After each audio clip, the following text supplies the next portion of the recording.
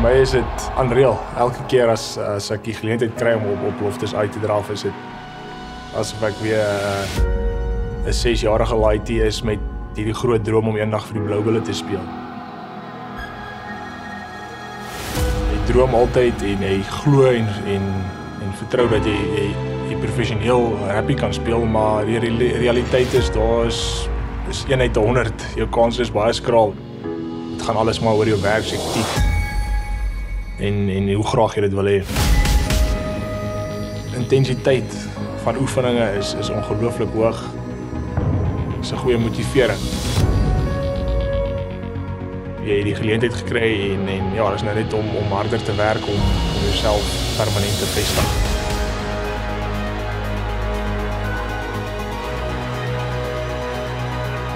Jy moet elke dag groei en beter wees as wat jy gister is. Jy moet 'n warrior wees.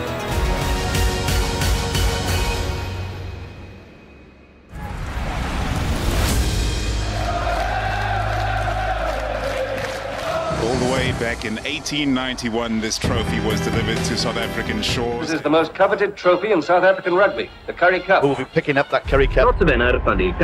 With some 120,000 registered rugby players in South Africa, there are less than 350 spots available for a place in a Premier Division Currie Cup squad. There is a fairly structured pathway for talent to be scouted in our market. From schoolboy successes to climbing the ranks at university level, one is more likely to graduate to professional rugby if you follow this journey. However, it's never a tick-box exercise. Grit, determination, and a bit of luck are required along the way. Welcome to another episode of Mind and Field, brought to you by Profmed, the intelligent medical aid choice for a diverse range of professionals.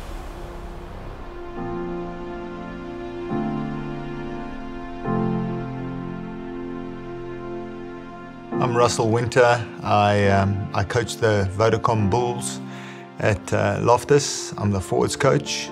I was once a rugby player and now I'm a rugby coach. Yeah, well, I grew up in a family, and I had an older brother. We loved to play sports together, and we were quite competitive. And then when I was in high school, I just found the love for rugby. I really loved the game. I loved everything about it. I didn't even know what position I wanted to play. I just knew that rugby was something that I really wanted to do, and I think that's where it started for me. First and foremost, just the love for the game. I left school and went to Ruan University at the time. It was a really good club rugby system that was going on there, and I set myself goals, and one of the goals was to play provincial rugby in those days, and I managed to achieve that goal, and it's something I was very proud of at the time. But it doesn't just happen. You need a massive support base. I mean, just like any other sport, you can't do it on your own. You need people around you that are going to support you, and then obviously, you know, push you in the right direction. I had a family that really encouraged me to do what I wanted to do, you know, to live my passion. I met my wife at university, and she was amazing for me. She just kept believing in me and helping me and pushing me obviously in the right direction, which really helped me. And then my kids came along, and then you want to do good for them, and then it just keeps going and going and going. Continued until I eventually, you know, moved overseas and played there for 4 years, and I coached a little bit overseas with in a club side, and then when I came back I started to coach provincial rugby, obviously in the junior ranks, and it just kept growing and growing and growing, and you know, it's just awesome to be living and working, you know, my passion and doing what I really love doing. So you know, it's been a long journey, but it's been one I've really enjoyed.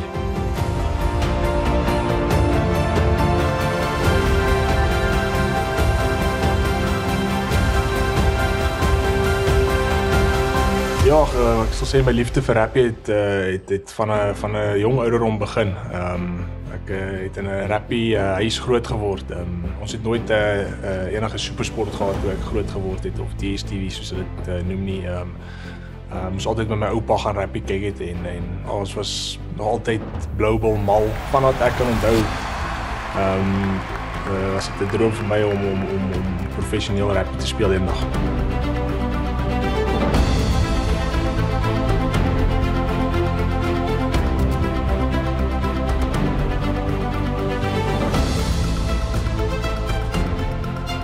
So when I was a player, I wasn't go to work, train, come home, switch off from rugby. I used to be switched on to rugby all the time. I used to look for opportunities to either go watch games or try and help a school. And I got the opportunity when I was overseas to coach a club side, and then and I really enjoyed it. I really enjoyed playing and coaching at the same time. I was fortunate enough to, when I came back to South Africa, I landed myself a Currie Cup forwards job, and I think I was a bit early for me. I was still young and I was still in the process of learning. You know, being a player and being a coach is two completely different things. It's great if you had played the game, and then the transition to becoming coach I think will happen probably a little bit quicker because you've played the game. From there, the passion just grew more and more and more, and with the support of my family, you know, I go home and I'll turn on a rugby game. I think they hate the fact that all that's on the TV when I get home is rugby. Them making a rugby channel was probably the worst thing they could have ever done in my house. Yeah, I just can't seem to stay away from the game or you know, the sport of rugby. I just love it so much.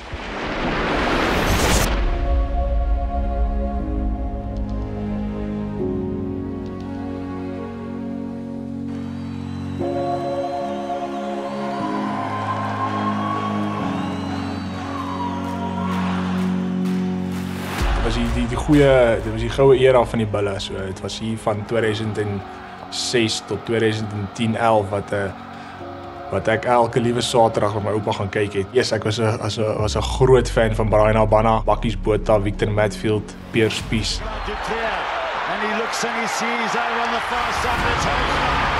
Voor 'n game sal ek altyd my ouma se waterbottels leeg tap en sal ek buite in die tuin met dit skop en rondhardloop en maak of ek rugby speel.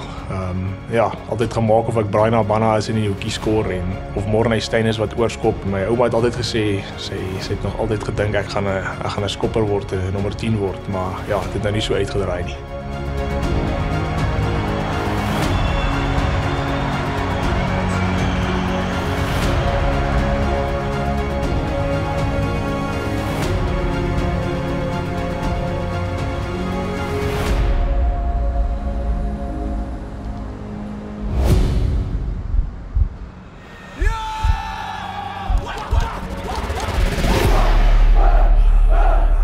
When I started here at the Bulls, I hadn't realized what a close-knit unit and family they were. You know, this is a fantastic place to be at. They had such good players over here.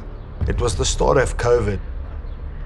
There's no games, there's no support. It was a nice time to get to know people, get to know players, and nothing was rushed at the time, so you could really install the values and sort of the plans and everything that you wanted to do as a coach. Rugby is not only a physical sport, it's a mental sport as well. You need that mental edge that you can give the players in terms of preparation, making them confident going into a game.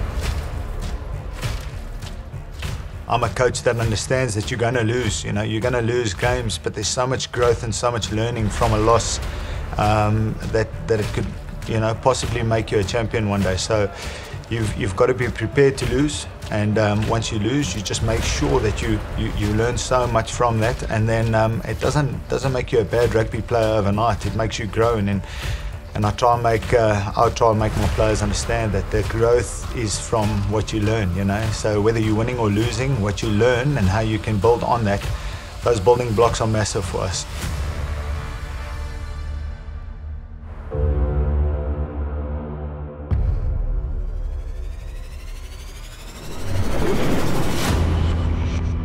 Jy droom altyd en jy glo en vertrou dat jy professioneel rugby kan speel, maar die realiteit is dis 1 uit 100. Jou kans is baie skraal en ek het eintlik tot in die middel van my matriekjaar, ek was van plan om in Potchefstroom te gaan swat. Ja, daar uit die blou tyd het ek net 'n oproep gekry van die bulle af, gevra of ek by hulle kan aansluit volgende jaar by die juniors. Ek het dit glad nie verwag nie. Tot in my matriekjaar nie eens 'n idee gehad dat ek ooit die kans sal hê om professioneel te speel nie. So ja, dit was 'n awesome testimony om te sien hoe dinge vandag kan verander.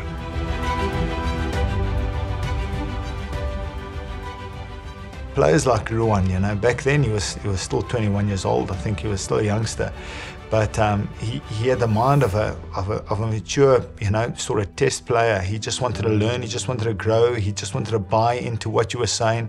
And all the forwards and all the players around him, we had experience and we had youth.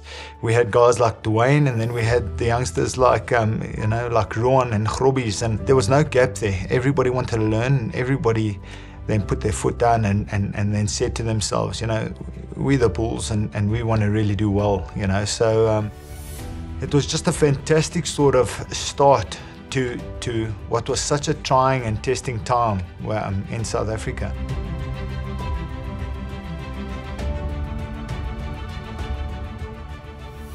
My verhouding met coach Russel, een van die beste afrigters wat ek persoonlik en baie ander ouens al mee gewerk het. Net oor die passie wat hy het vir die game, die respek wat hy jou mee hanteer en hoe hy almal op dieselfde manier hanteer. Maak nie saak wat jou akreditasie is of jy jonk of oud of experience of inexperience is nie. Ek dink dit is wat vir my uitstaan en as jy jou back jy 100%. Hy wil jou nie net 'n beter rugby speler maak nie, maar ook 'n beter persoon in jou lewe vorentoe. I think relating to the players and making sure that you understand that you've got to bring out their certain qualities. I mean, they've grown up playing a specific sort of brand throughout their schooling, rugby career. They get to us because they were good at something, and I'd like to bring that out. And I'd also like to relate to the players because I know everybody's different. I mean, we've got great personalities on the side and they're all different, That means you as a coach have to relate to each one of them, You can't force your personality or on them. They've got to be authentic, they've got to be original, and they've just got to be themselves. And I think if I can do that as a coach, it might just bring out the best in that player.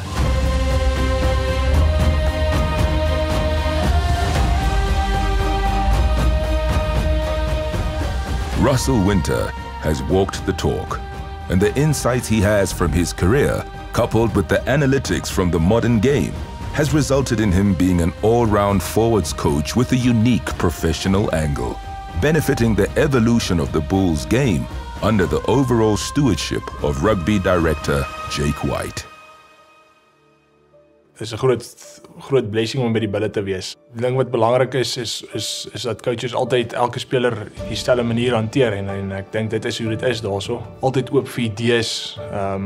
Hulle voel altyd obviously jy is die speler op die veld, so jou insette is ook belangrik want jy is fisies daar op die veld. So dit is lekker om in so 'n environment te wees wat jy weet jy kan nie net sit en luister nie, maar jy kan ook as jy waardevolle insette het, dit gee en dit kan op die einde van die dag die span en ook die hele franchise beter maak.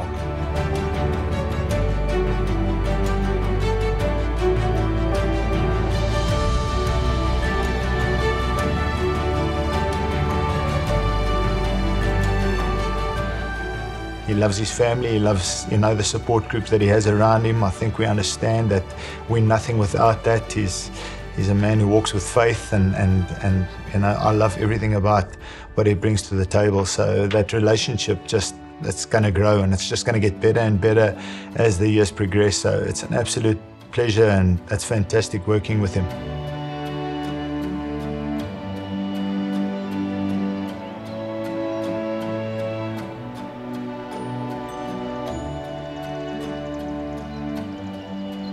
Ondersteuning is massive.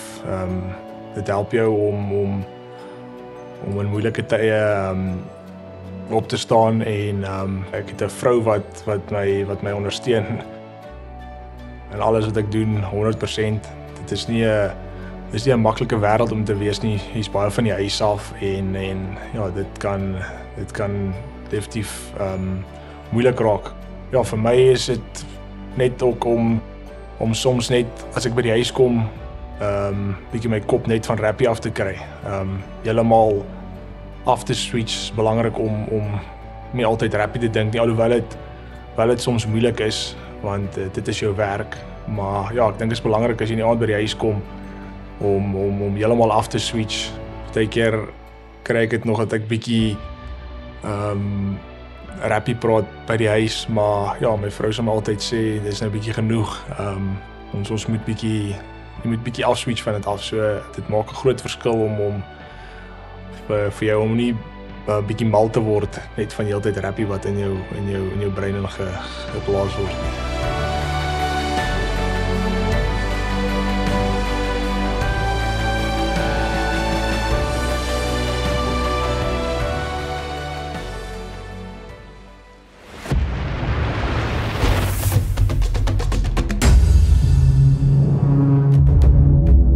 Because rugby is a collision sport, the unfortunate reality is that I'm sure that at one stage or another, all players are going to get that injury that's going to keep them out of the game for, if it's not a certain amount of weeks, it's months, and it's very unfortunate because, some of the best players that I've seen as youths have never gone on to play to the potential that they had because of injury, and it's a reality. Some guys are really blessed to play till their late 30s, and some guys' careers are cut really short because of injury. I think if you can accept that and that is the reality of the sport that you play, then you can put that behind you and you can just carry on and focus on the things that you can control, whether it's the diet, whether it's the running, whether it's the training, whether it's the off-field. As long as you can control that, I think your body and your mind will follow.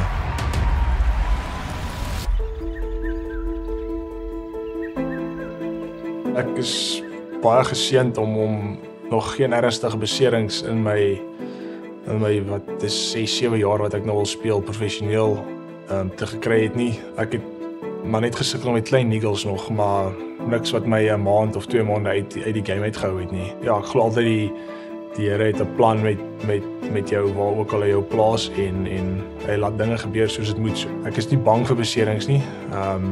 As dit gebeur het, dis deel van die game en is net belangrik om jou fondasie reg te hê, om te weet as jy 'n besering kry, dat jy die regte ondersteuning het om deur dit te kom.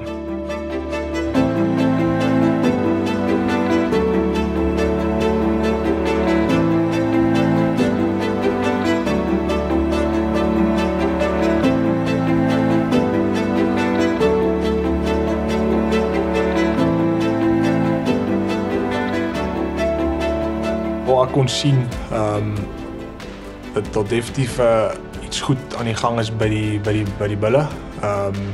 Net die manier hoe die management die hele seisoen hanteer het en 'n kultuur geskep wat ek sal sê long lasting is. 'n Goeie kultuur wat jong manne en van die ouer manne saamsmelt en as een gesien word en nie as 'n junior en 'n senior gesien word nie. En ja, net die backing waar daar was van management na die spelers toe.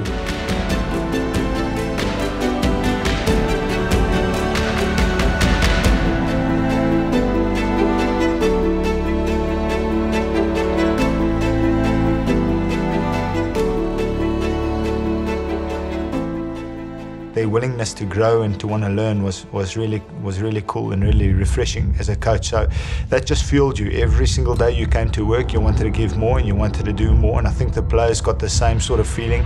We planted a seed, we wanted to win, we threw water on it every day and it grew. Voor die seisoen nog begin het, was daar gesê dat ons gaan die Currie-beker wen en ons management hou van 'n team skep vir 'n seisoen.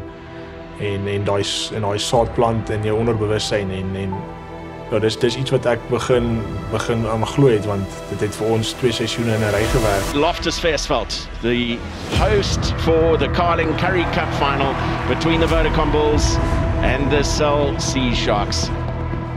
You get to a final and both sides are worthy of winning it because they've come through an incredibly hard, tough season and they get there because they deserve to be there. So any team can win on the day, Die finaal teen die Sharks was ek dink dit het in ekstra tyd ingegaan.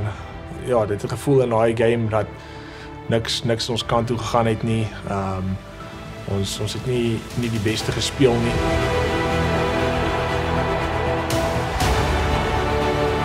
One of the things that I try to teach the players is that when things are going really, really tough, it doesn't matter what people say to you or how they try and motivate you. What's going to come to the surface is how hard you've worked and how hard you prepared. That's going to surface, and that's going to take them either to the win or to the, if they're going to lose.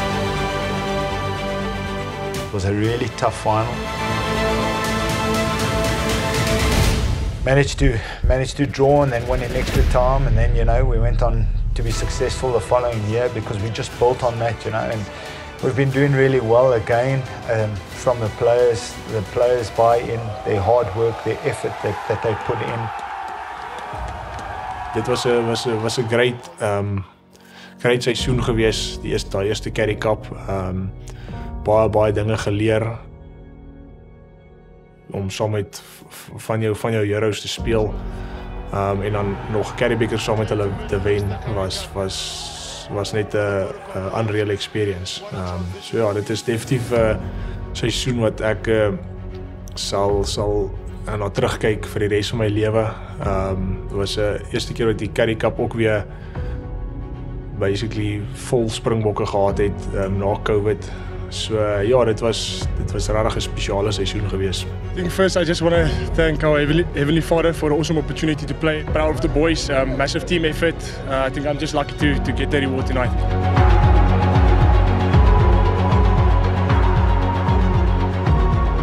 Ruan is just one of those guys. He's an amazing man to work with. You can pass the baton on to him.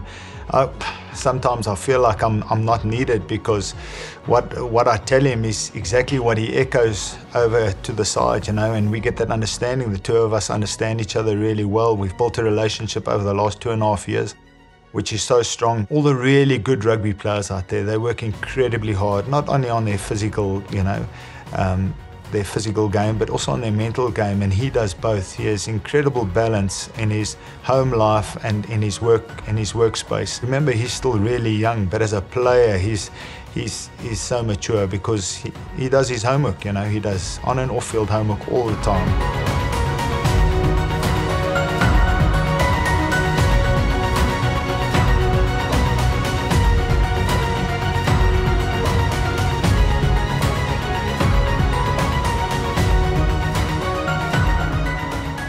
Hierdie jaar was actually my eerste keer wat ek in die groter boks squad gekies is.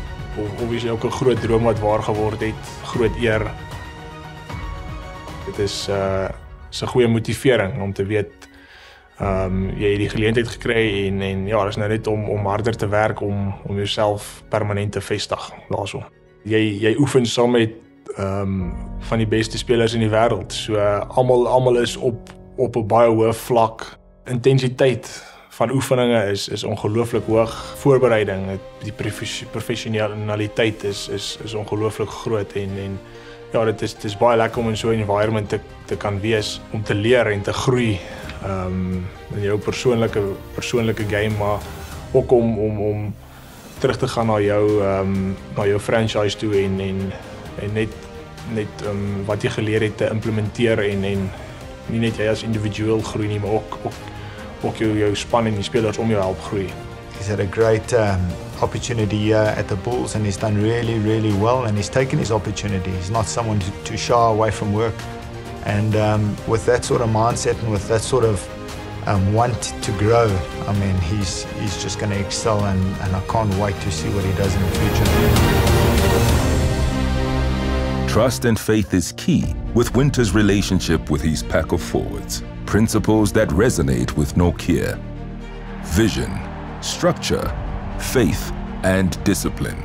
All key ingredients for the professional recipe of coach molding and supporting players in the modern game of rugby. We look forward to following Ruan's success on and off the field. For more episodes of Mind and Field, visit profmed.co.za. Mind and Field, brought to you by Profmed, the intelligent medical aid for professionals.